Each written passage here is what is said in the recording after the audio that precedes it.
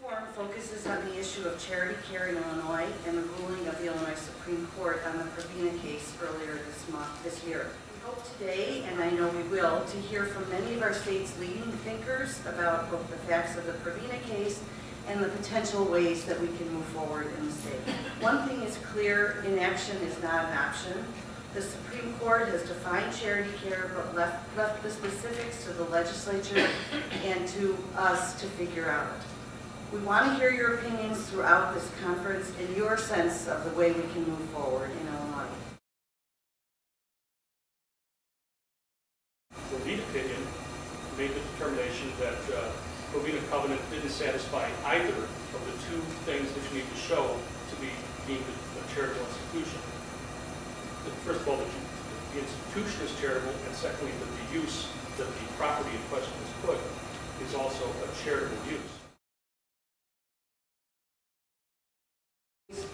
State and local government was expecting about $435 million worth of charity care to be provided by these hospitals. And what we discovered is, based on their own reports, they only provided $175 million. So 60% of the benefit given did not generate the public service expected in return. But here, if 60% of the tax relief, the tax expenditure, is not in fact generating the benefit you expected, you may want to reevaluate what you're doing or require more charity care to be delivered in return.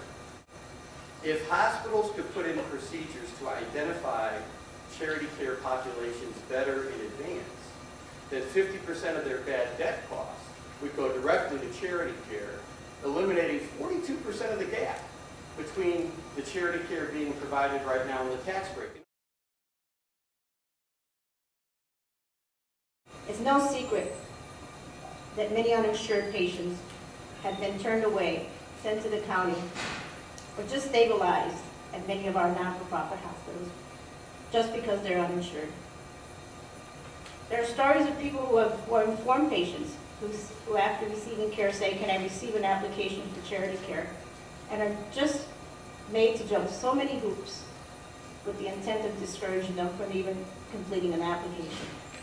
Very nuanced question, but I think it's entirely reasonable to have some standard for the tax benefits received. You know, our for-profit competitors aren't getting those.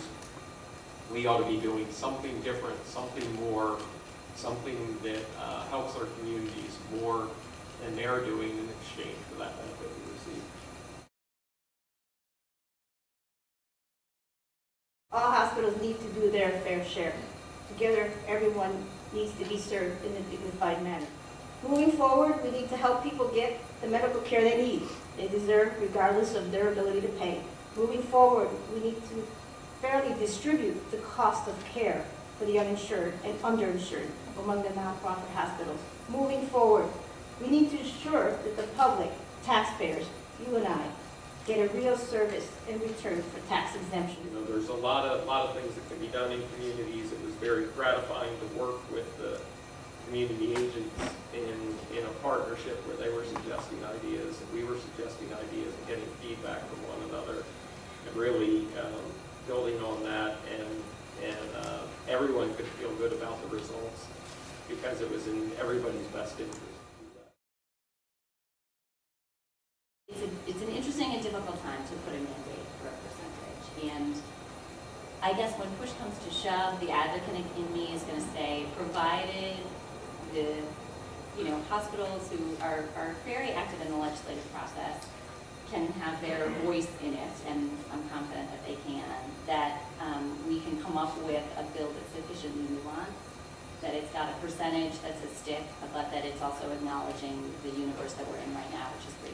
The biggest thing is it's a very complex issue. It's a very local issue. It's very different in Chicago than it is from downstate Illinois. And I think it's going to be hard to find statewide standards. And the other thing is, I think it's sort of irrelevant because in Illinois it's a constitutional issue.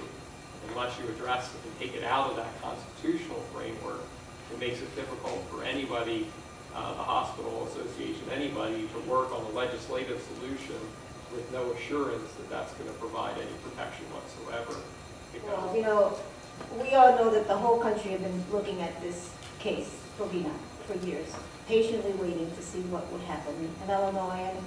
And I think as we move forward, I really want us to be mindful of how the state puts some teeth on it, because I think the state can be an amazing role model for the country about how it creatively addresses the complexity of meeting the needs of the uninsured or underinsured,